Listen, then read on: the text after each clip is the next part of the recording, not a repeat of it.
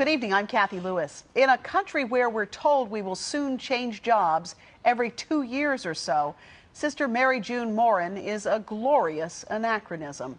For nearly 50 years, she's been at work at St. Mary's Home for Disabled Children. She's the only one of the original 21 sisters assigned there in 1960 who is still on the job. Lisa Godley strapped on her track shoes and followed Sister Mary June through a typical day to see and hear more about her remarkable journey and legacy. Sister really is kind of the heart and soul of St. Mary's. Powerful words describing an amazing woman who has dedicated her life to making the lives of disabled children better. The least fortunate, really, the kids that need most care. Usually I tend to go to them. For the last 50 years, Sister Mary June Morin has been caring for children at St. Mary's Home for Disabled Children and loving it. Yeah. Children like 17-year-old Tommy, who she's taken care of since he was a toddler. Tommy was maybe two and a half, maybe, and they couldn't get him to take his bottle. And they would ask me if I would come at his nap time and see if he could take it for me. And I made it a purpose just on his nap time to come pick him up and rock him, talk to him, give him his bottle. And then I go back to the nurses and said, here, his bottle is all finished. And I said he also took 2 ounces of water on top of that. But now he's bigger than I am, so he's doing great. Sister Mary June joined the Daughters of Wisdom in 1951. Back then, the nuns still wore their habits, but that changed in 1964, which she loved, because she says it made it a lot easier when working with the children. Sister Mary June grew up in Madawaska, Maine, and was the third youngest of 12 siblings. She says she knew as early as the 6th grade what God was calling her to do. So after graduating from high school, she immediately began her religious training and took her vows 2 years later. After working for 7 years at a clinic in New York that performed surgeries on children, she came to St. Mary's Infant Home in Norfolk. Since her arrival, St. Mary's has moved twice, but has always provided a loving environment for children, and Sister Mary June has played a vital part in that. She always wants to make sure that the children are well cared for, and she takes her time to stop in and talk to each one. She just always makes sure that they have their clothes that they need, even buying clothes for kids personally.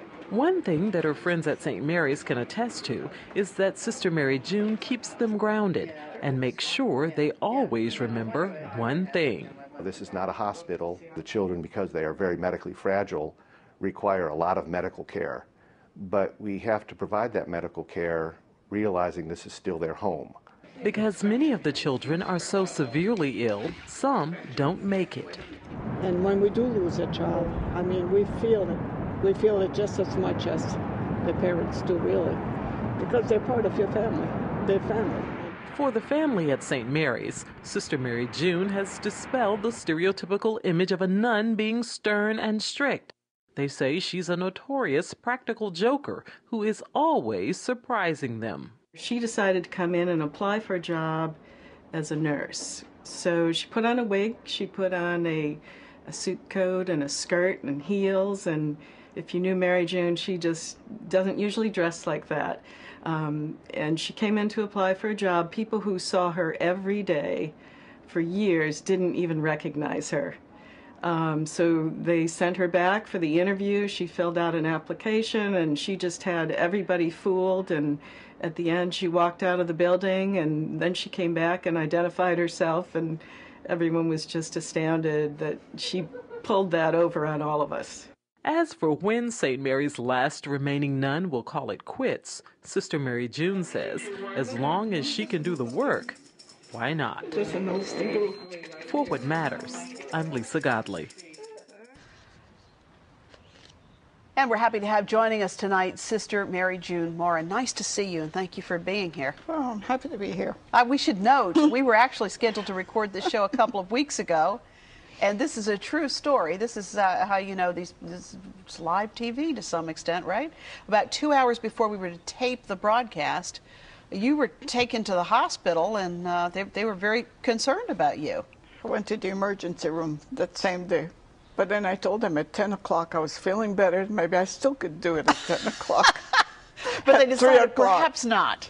The doctor walks in, he says, see the door there? There's no way you're going out there. No way. Not gonna happen. So then surgery was the next day. Yeah, so you've had some surgery and all is well, and thank goodness for that. All is fine. And that's just been a couple of weeks ago, so you really have made a pretty dramatic recovery. Right. Well, we're glad to have you with us tonight, and thank you so much for doing the show with us. We wanted to have this opportunity to sit down and have an extended conversation because your life is so interesting, and the work that you've done at St. Mary's has been so interesting. And so we told people we were interviewing a nun. People had all kinds of questions. So I hope you don't mind if I ask you some of those on their behalf.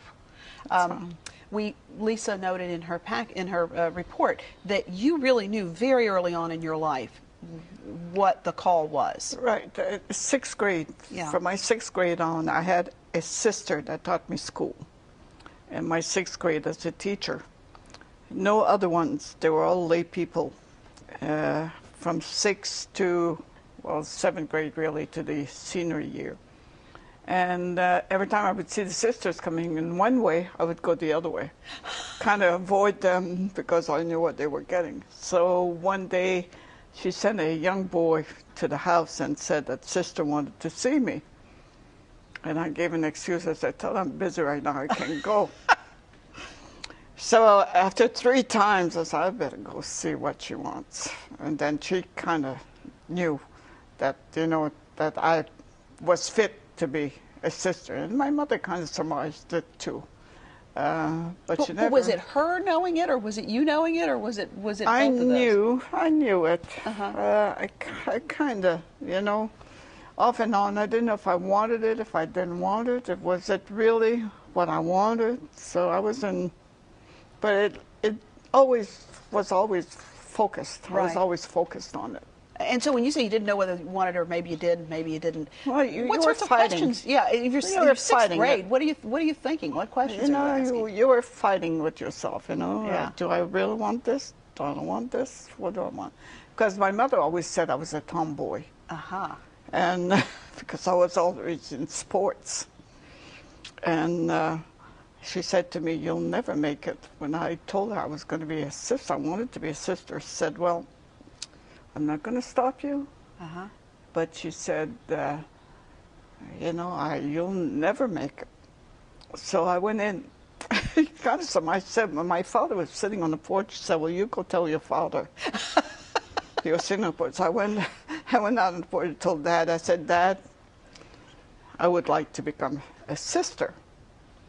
And he looked at me straight in the eye and he said, well, June, he always called me June, he said, this is your decision. I'm not going to stop you. But just remember, you always have a home to come back to. And with this, he had big tears rolling down his eyes. That was the first time I had seen him crying. Wow. And I said, wow. And this was like, I graduated June the 14th, and I entered July the 31st. Wow, that's pretty in 51. In 51. But you know, that's a remarkable thing, I think, because that's a great story of the ways in which if you give a child the sense that they're safe and they have a place to come back to, and then it almost gives them permission to try something that they still might be a little bit hesitant or reticent about. But, you know, I entered, and I had a brother who was going to be a brother in Ipswich, Massachusetts. Well, he didn't make it. He said, you'll make it. But you won't. He came out, and I'm still in. I said, see, Mom, I'm here. Staying power, right? See, Mom, I'm still here. So you were number 9 of 12 children, I think. Is that right? The 3rd youngest. Yeah, okay. So Yeah, that's, so wow, by the time you get to number 9. And I never told them because no brothers how they are. They would tease the life out of me. And I never told them until the very last minute. Oh, isn't that interesting? Because they were teasers, you know. That might be where you get the practical joke. When you have 6 brothers, well, my father was a joker to begin with, too. So, I mean, when you have 6 brothers, and, you know, so you kept away from them. Yeah. And you lived walking distance, just about 5 minutes from the Canadian border. I have one foot on the Canadians. The only thing that separates us is St. John's River. I see. Which is not very wide. And you have a charming accent. It's French. And that's a sort of a patois kind of a thing. It's a French accent. A lot of people ask me where I'm from, and I said, well, I'm from Maine, from Madawaska. And Madawaska's name is a porcupine name. That's how they call it, Madawaska. It's a French Acadian in the Aroostook County. And so the accent has just stayed all these... It stayed. I never lost my accent. Yeah. But when I speak, I have to learn, you know, first get in French, and then it comes into English. Oh, is that right? So it takes Wow. So it takes a little longer for me to oh, isn't that get interesting? it in. Yeah. Huh. I think first French, and then it becomes English. Oh, isn't that interesting? So you had weeks between high school and going. Just about a month. So what is that process like? Can you explain? Well, that I was process? preparing. You know, you had to get your things ready, your clothes, and then when you left home, you had to be dressed as a postulant, which was a black dress. You to the floor. Yeah. Then you had a crucifix, a little cross. Then one little tam, what you call a tam, beret. And you left like that. You were dressed like that. And then one of the sisters accompanied us to the novitiate, which was in Litchfield, Connecticut. So the novitiate is sort of it would be the place where training center. Training center. Okay. You had like 6 months postulancy, 6 months as a junior novice, and then 6 months as a senior novice. Then after that, you did your first vows. Was there any point in that process where you said, maybe not, maybe this is not for me? Not really. So when you did your first vows, then you were free for 5 years. After 5 years, every year you were able to renew your vows. Now you had a chance either to go or to renew your vows for 5 years. Sort of a re-enlistment kind of a deal, huh? More or less, yeah. Yeah. Then after 5 years, I went to France for my final vows. That's Saint Laurence de Sèvres. That's our mother house in France. And then you did your perpetual vows there. And how did you choose? You chose Daughters of Wisdom. Right. Right? And Right. so that's a choice that a novitiate makes, is that right? No. Well, you have so many sisters. Daughters of Charity, there's Notre Dame de Namur, you have Providence Sisters, you have so many names, congregations. It's not the same. So do you get to pick which one you go into? Yes, or yes. So you chose Daughters of Wisdom. Well, we had those at home. Oh, I in see. Madawaska. So that was what was familiar. Yeah. So I was more familiar with the Daughters of Wisdom than any of the other congregations, which I didn't know them. Although my cousin, who lived across the street from me, was entering, same age, we graduated same time, she was entering, and she was supposed to come with me. And the last minute, then she changed. She went to be a Franciscan. Oh, interesting. And she said to me, why don't you come with me? I said, no, you go your way and I'll go mine. Good enough. So she's a Franciscan. She's still in. And I became a Daughter of Wisdom. Yeah. And I'm still in. And you're still in. Boy, are And you I'm ever. still in. There is no question about that. That is a fact. That is a fact. So how is it that you got eventually to St. Mary's? Okay, after your first vows from Litchfield, they give you a mandate, what they call an obedience or a mandate. Like you don't choose, say, I want to go here, I want to go there. They send you where the help is needed. And you have to be willing to go, right? Right. So I was sent to Brooklyn, New York, in a clinic, St. Charles Clinic, which is a clinic. The doctors did surgery there. Children were in big casts. And then they also had their therapies done over there. So I was there for 7 years. And I worked in the kitchen with 2 elderly sisters. But then after a year or 2, then I was head of the kitchen with a younger sister, a year younger than me, that came. So the 2 of us were in the kitchen. After, in 1960, February the 8th, 60, then the need was needed here at St. Mary's. One of the elderly sisters was leaving to go to New York, so I was to replace her. So I came. So how old were you at that point? 26. Wow. I was young. Yeah. Still young. So I came in by train at that time. The train was by St. Mary's Academy, right behind the depot was right there. And I had another sister coming down with me. And when we came, then I saw this big, huge building. I said, oh, Lord, what is this? I had no idea.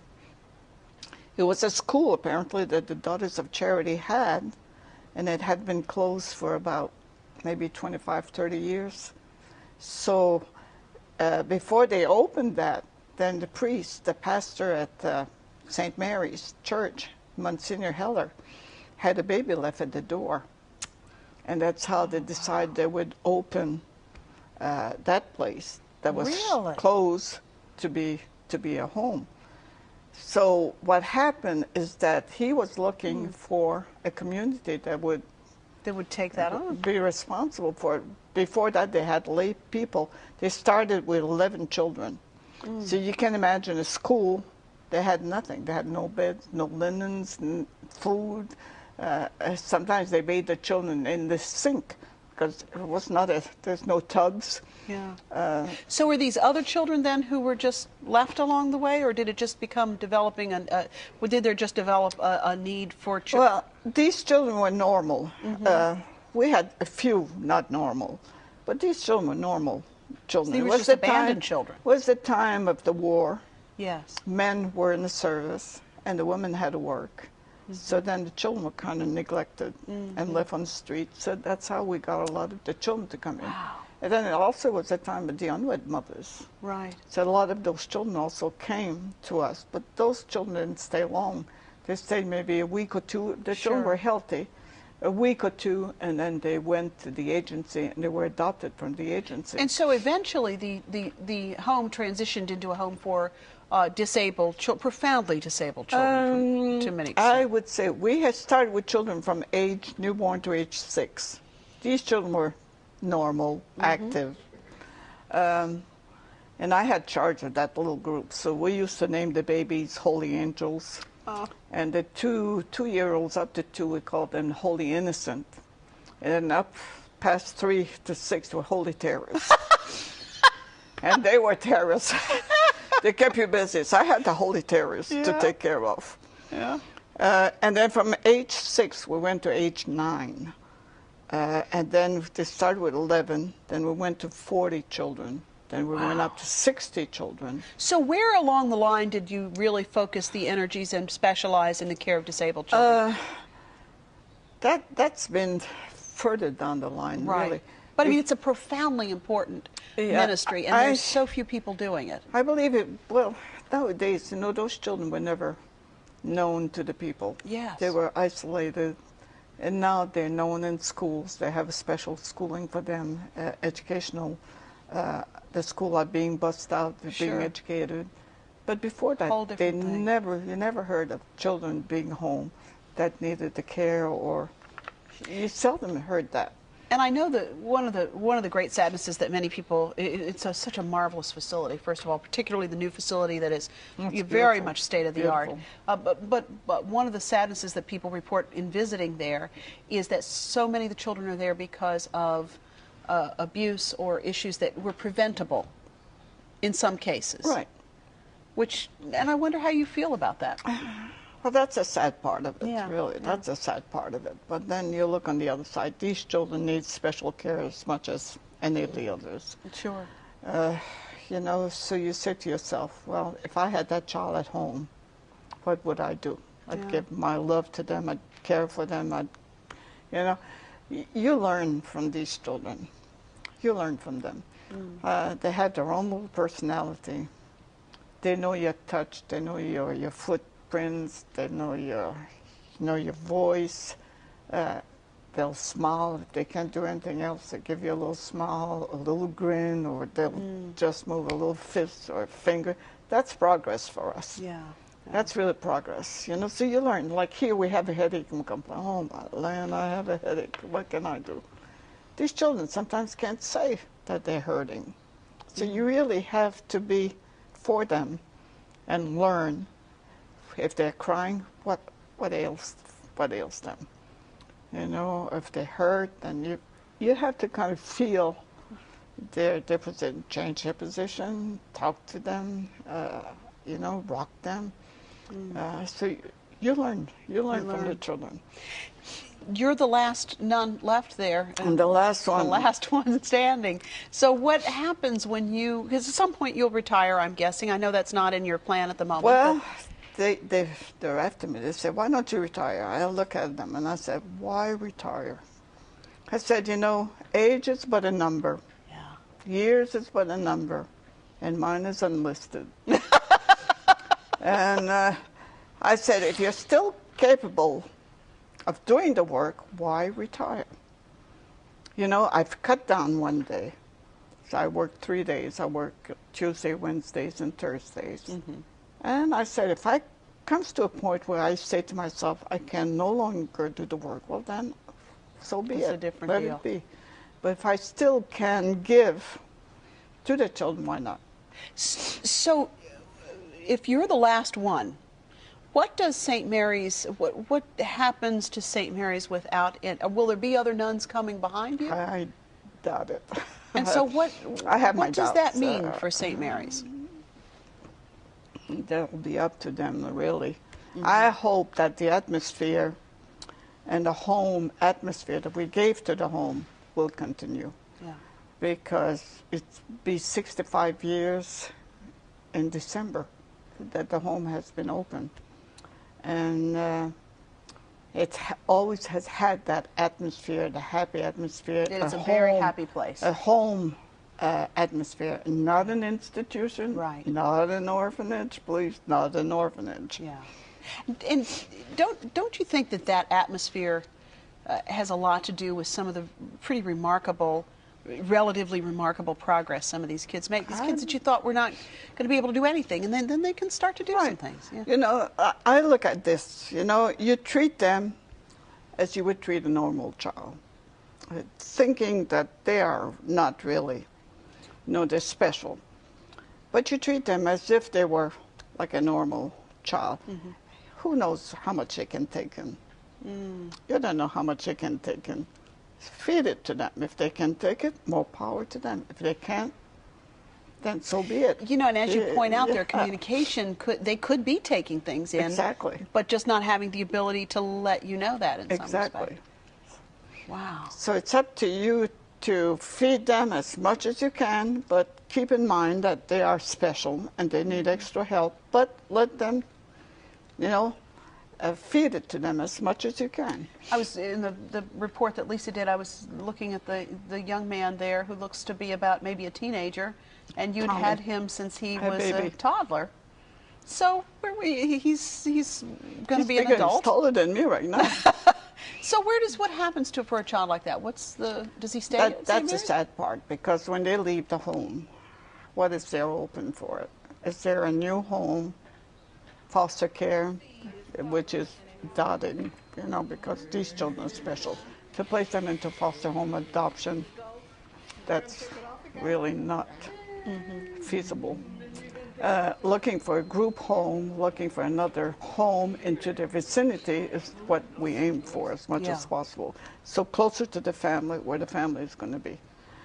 Because between the home and nursing home, our children chronologically are not ready for nursing home. Right, right.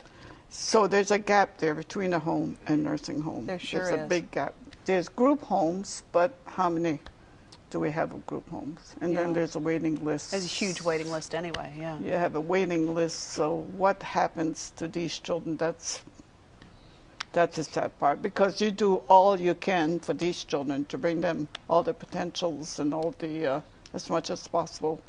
Then when they leave, what happens? Yeah. Well, you've done remarkable work with them over all of these years, and I'm so grateful that you came in. Thank you so much for doing the interview with us. We really appreciate it. It's been wonderful getting to know you. Well, nice knowing you too. Thank you so much. The Sister Mary June Morin, who is the last nun of the 21 originally at St. Mary's Home for Disabled Children. Well, that is it for us on this edition of What Matters. We have some other great shows coming your way. We will be glad to send you an e-bit to let you know what we're working on for you. You can sign up at our website, which is whatmatters.tv, or visit us on Facebook. And you can email your comments to us anytime at whro.org. You can also write to us at 5200 Hampton Boulevard, Norfolk, Virginia. That's 23508. And you can call us at 889-9425. Any way you choose, we are always glad to hear from you. Thank you so much for watching this edition of What Matters. We'll see you next time for another look at what's going on here in Hampton Roads. Thanks for watching. Good night.